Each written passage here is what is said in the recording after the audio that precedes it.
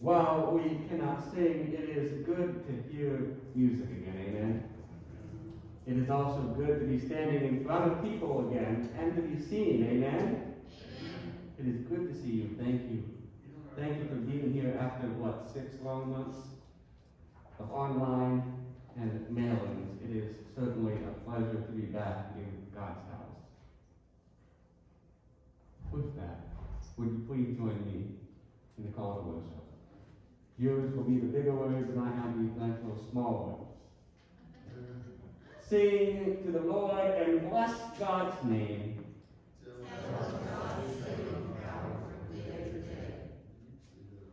Worship the Lord in holy splendor.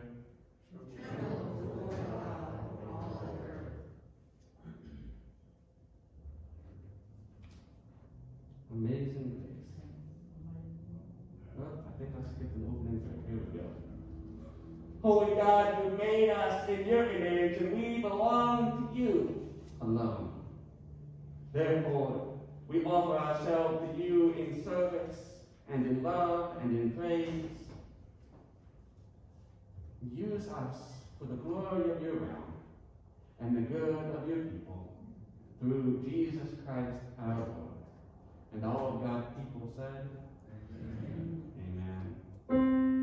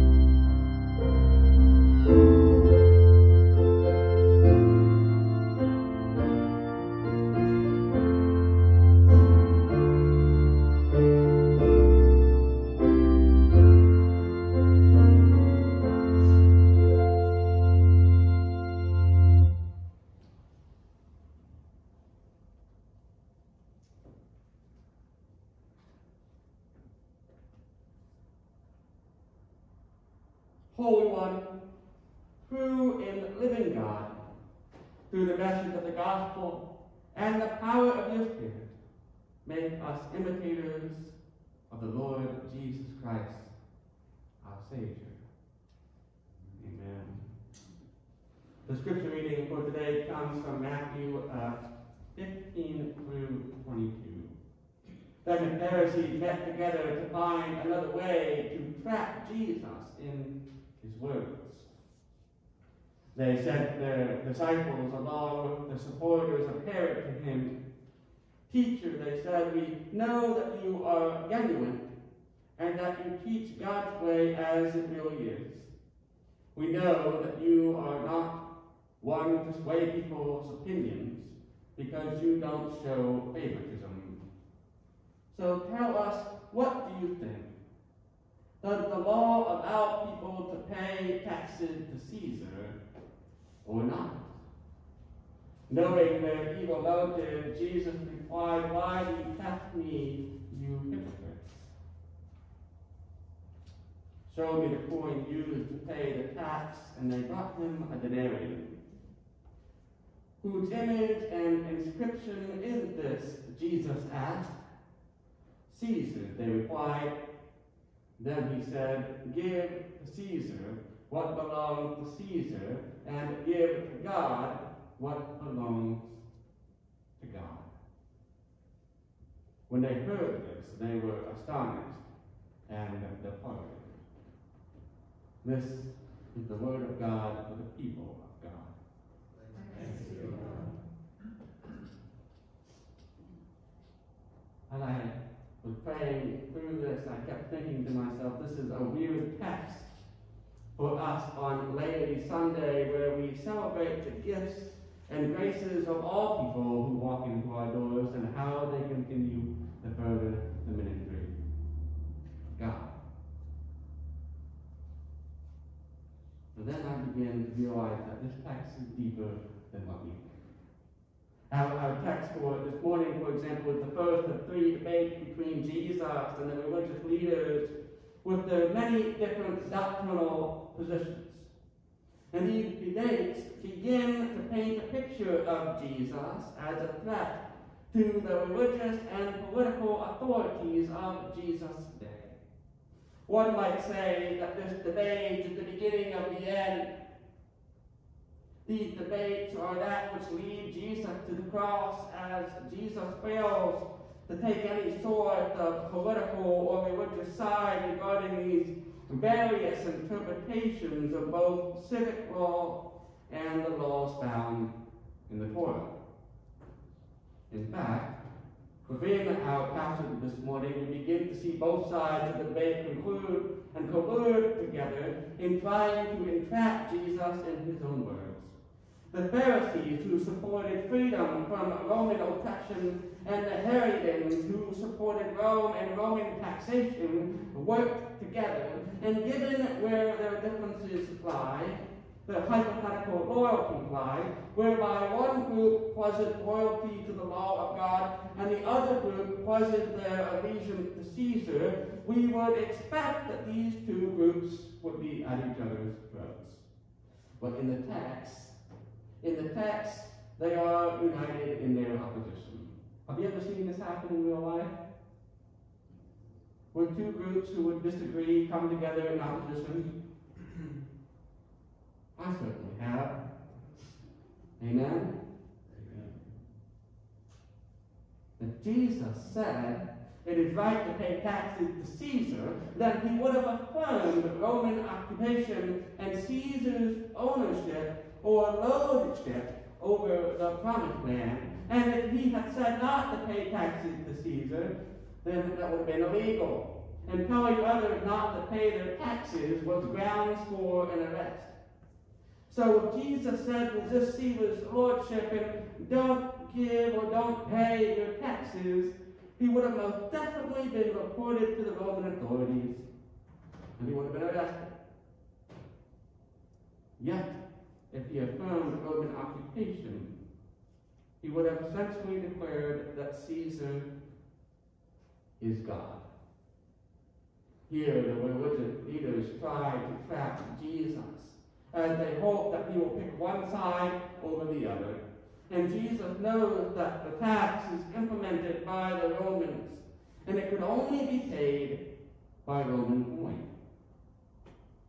Most of these coins contained an image and an inscription considered to be blasphemous by many of the Jews. It said, Tiberius Caesar, Augustus, son of divine Augustus High Priest.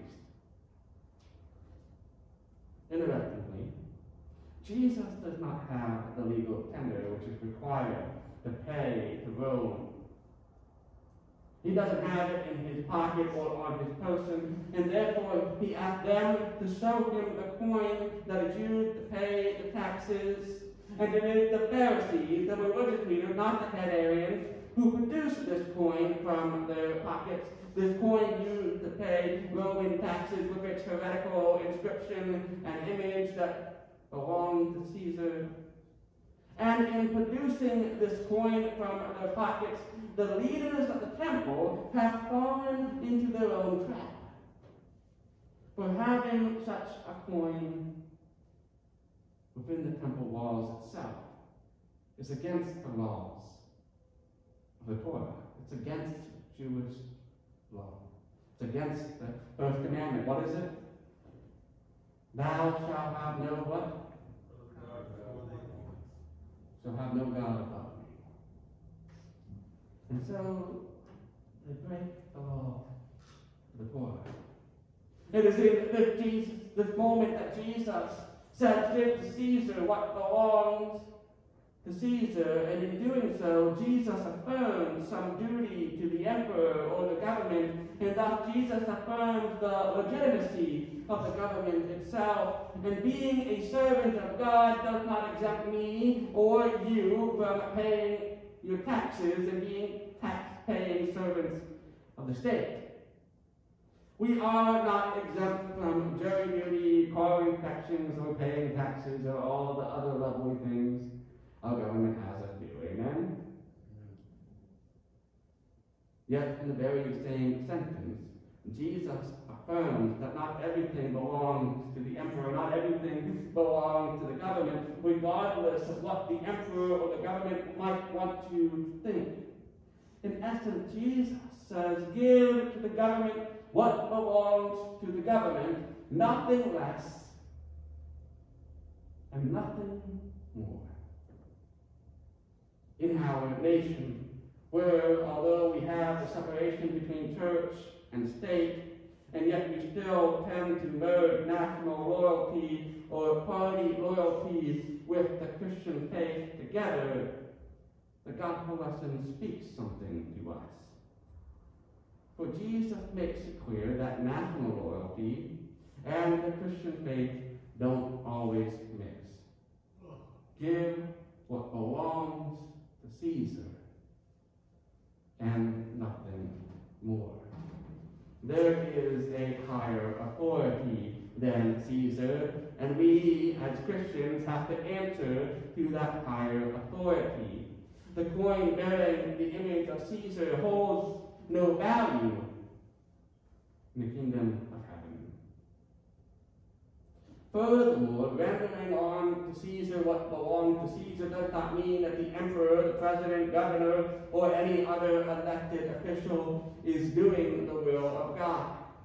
Rather, the New Testament, the prophets, and Christ himself are often concerned with the way that the government treats its own people. The coin given to Jesus, which bears the image of Caesar on it, which indicates that the coin belongs to Caesar. And Jesus said this coin is made in the image of Caesar, therefore he says, give it to Caesar. Yet this small statement is profound, for it leads us to a higher theological point.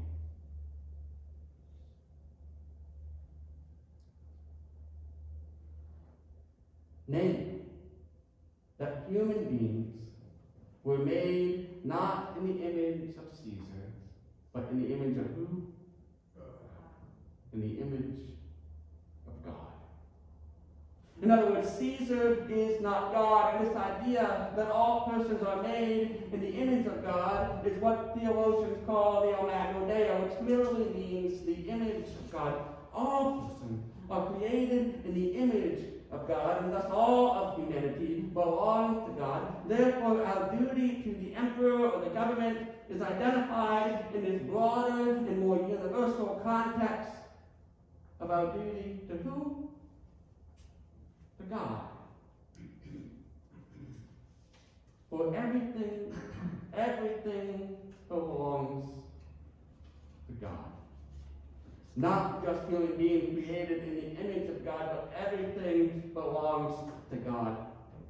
Thus, we owe everything to God, and that means whatever we give to the government should be to the best of our ability an expression of our deeper allegiance to God.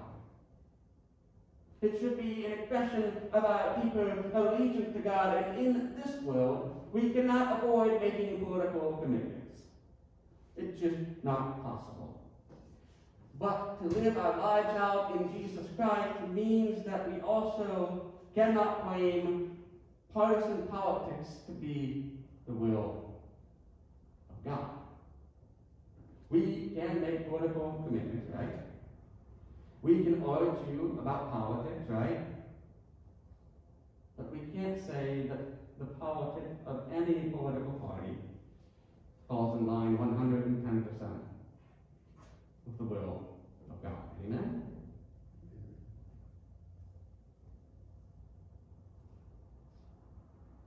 Both Democrats and Republicans cannot seem to agree on anything, and they often try to use Jesus as a means of political gain, like the Pharisees and the Hedonians did. Many still use this passage today in different ways as they try to entrap Jesus as well by trying to make him sound as if he's a political figure or one who submits to the ruling authorities. They use Jesus to paint a picture of one who's for giving taxation to the rich, or one who is for raising taxes on the rich as some part of social redistribution of wealth among the different social classes of America. And if we are honest, we sometimes do this too. If we are honest, the money we carry in our pockets is not much different from the Roman coins carried back in Jesus' day. They have pictures of our Caesars, right? Such as George Washington, probably our favorite is Benjamin Franklin, Abraham Lincoln, and each one carried the inscription, what? In God we trust. Yet at times I can't help but wonder, are those words in God we trust an empty promise? In what do we really trust? Some write, in God we trust, upon the God we truly trust, our money. Like our money and our finances and our resources, some fail to see that how we spend our money shows where our loyalties lie. Oftentimes we think that moralistic ideas or rules equals Christianity. For example, some would say that it's a sin to dance, because Exodus 31 verse 19 shows that Moses got angry at the Israelites for dancing around the golden calf. Yet if we believe this, then we fail to see the tension that Christ is holding in our passage for today. Jesus is not giving us a concrete rule or law to live by, but a vision of God's kingdom that is reconfiguring our loyalties. Jesus does not give us concrete rules to live by in this passage or laws, but gives us a vision of God's kingdom that is calling us to reconfigure our loyalties, and thus me and you are left with the hard job of figuring out and sorting out our loyalties as our reading of Scripture, our hearing of the Word, our being in community together reconfigures and transforms and changes our loyalties. As God changes our loyalties. We are called to live into the reality that God's kingdom is not separate from Caesar's kingdom, yet our true and ultimate alliance is to God. And living in means and in ways and spending our money and spending our time in ways that honor God. Or as Matthew says, right, seek the kingdom of God above all else and live righteously as he gives you everything you need. We are left to discern how to make our duty to the emperor or the government an expression of our duty to God. To discern how we spend our money and whether or not we can justify that we spend our money in ways that honor God, which we owe everything. To this end, we seek God's merciful will as we strive to imitate Jesus' example, that we too might render all things on to God. I find it interesting that Jesus takes this coin that is already considered against the laws of the Torah, that's already been handed to him by a Pharisee, and thus he touches the coin, and he does what? He breaks the law of the temple.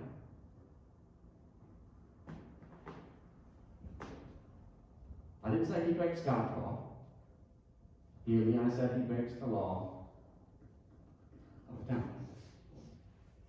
And he hands it, and he holds it, and he touches it, and says, "Give to Caesar what belongs to Caesar." Jesus is not afraid to get his hand dirty. He's not afraid to muddy the waters, right? Because Jesus did the moment he touched the coin. So we too should not be afraid to state our opinions. But we also need to be willing to hear the other person. We also need to be willing to say that my opinion isn't always right. And maybe that's why this text falls in line with Laity Sunday. Because Laity Sunday, according to our bulletin, isn't about me, and it's not about you in Pacific. It says that Laity Sunday is a special Sunday defined by the General Conference to celebrate the ministry. What does it say? The ministry of what? All Christians. All Christians. Laity Sunday is one way that we express the deep conviction that all are called to participate in God's mission and live this calling through the ministry of the church.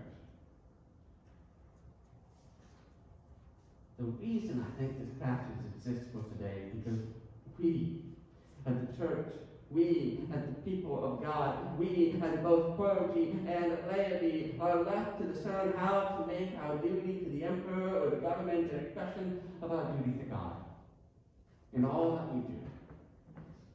And we can change that word emperor to anything else. How to make our family obligations an expression of our deeper commitment to God. How to make our church obligations a deeper commitment to God. How to make our work life what? A deeper commitment to God.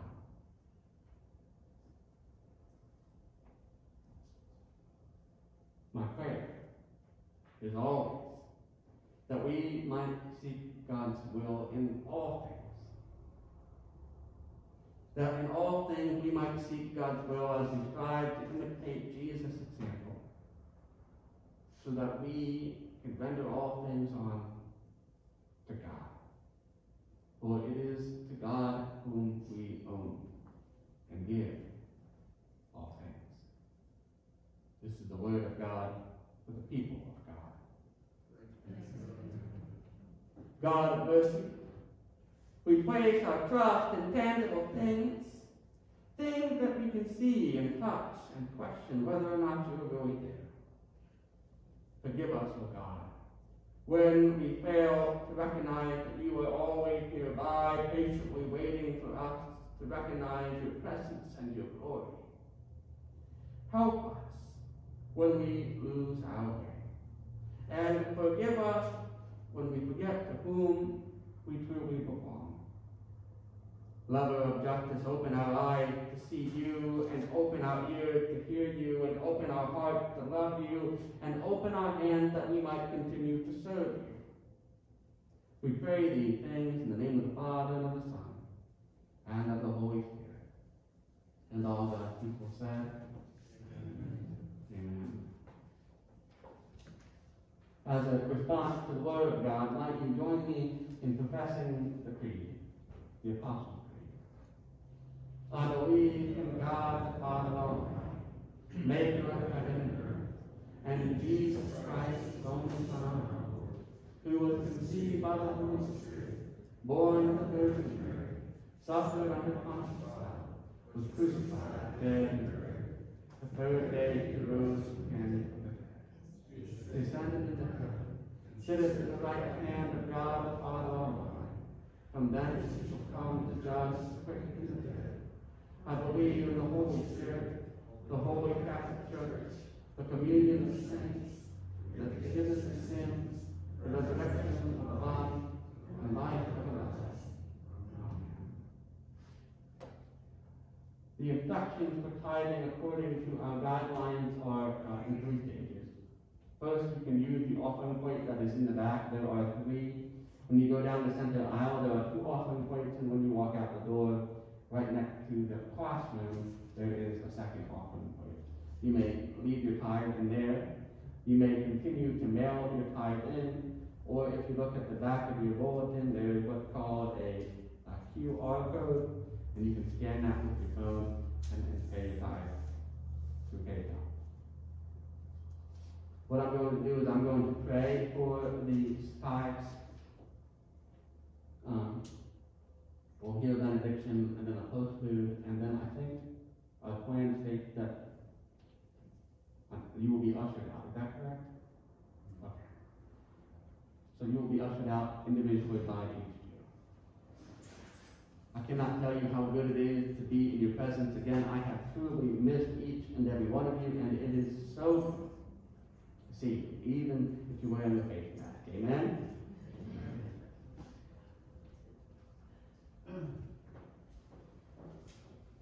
All honor and majesty, strength and beauty are yours, Almighty God, maker of heaven and earth. Let this simple offerings that we bring be a sign of the great glory that is due to your holy name.